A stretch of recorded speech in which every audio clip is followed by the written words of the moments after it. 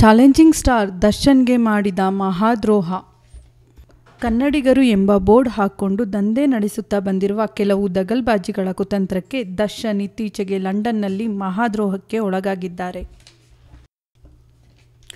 ದರ್ಶನ್ ಅವರಿಗೆ ಲಂಡನ್ನಲ್ಲಿ ಇತ್ತೀಚೆಗೆ ಪ್ರಶಸ್ತಿಯೊಂದರ ಸನ್ಮಾನವನ್ನು ಅಲ್ಲಿನ ಪಾರ್ಲಿಮೆಂಟ್ ನೀಡುತ್ತಿದೆ ಎಂಬುದನ್ನು ಕೇಳಿ ಎಲ್ಲರಿಗೂ ಖುಷಿಯಾಗಿತ್ತು.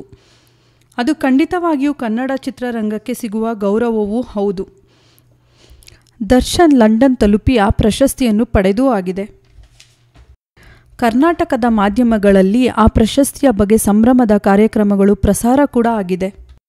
ಆದರೆ ಆ ಪ್ರಶಸ್ತಿ ಇಂದಿನ ಕರಾಳ ಮುಖಗಳು ದರ್ಶನ್ ರವರಿಗೆ ಮೋಸ ಮಾಡಿದ ವರದಿಗಳು ಬರುತ್ತಿವೆ. ಏನಪ್ಪ ಅಂದರೆ, ಇಂತಹದೊಂದು ಪ್ರಶಸ್ತಿಯನ್ನು ದರ್ಶನ್ ರವರಿಗೆ ಕೊಡುತ್ತಿರುವುದಾಗಿ ಪ್ರಚಾರ ಮಾಡಿದ್ದು ಮಂಜುನಾಥ್ ವಿಶ್ವಕರ್ಮ ಮತ್ತು ಸುಚಿತ್ ನಾಯರ್ ಎಂಬುವರು. ಈ ಇಬ್ಬರು ಇದರಲ್ಲಿ ಲಂಡನ್ ಪಾರ್ಲಿಮೆಂಟ್ ಸದಸ್ಯರಾದ ವೀರೇಂದ್ರ ಕುಮಾರ್ ಶರ್ಮಾರ ಹೆಸರನ್ನು ಅತ್ಯಂತ ಜಾಣ್ಮೆಯಿಂದ ಬಳಸಿಕೊಂಡಿದ್ದಾರೆ.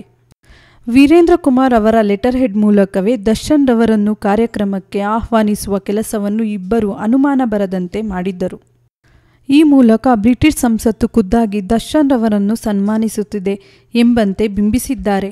ಅಮಿತಾಬ್ ಬಚ್ಚನ್, ಐಶ್ವರ್ಯ ರೈ, ಶಾರುಖ್ ಖಾನ್, ಸಲ್ಮಾನ್ ಖಾನ್ ಪಡೆದಿದ್ದ ಗೌರವವನ್ನು ದರ್ಶನ್ ಪಡೆಯುತ್ತಿದ್ದಾರೆ ಎಂದು ಮಾಧ್ಯಮಗಳಲ್ಲಿ ಪ್ರಚಾರ ಮಾಡಿದ್ದಾರೆ.